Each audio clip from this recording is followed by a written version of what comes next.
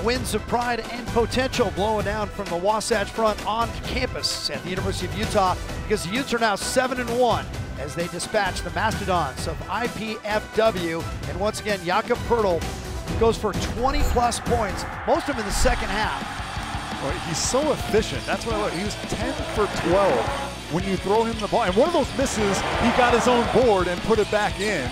So, I mean, he's beyond efficient. Last year, he was 4th in the country in field goal percentage, but yet he's still unselfish and able to find teammates. And if you allow him any kind of space, he can show off his athleticism. And then how about Jordan Lovers, the senior leader? He's the model of consistency for this Runnin Utes team, coming in to this game shooting 44%.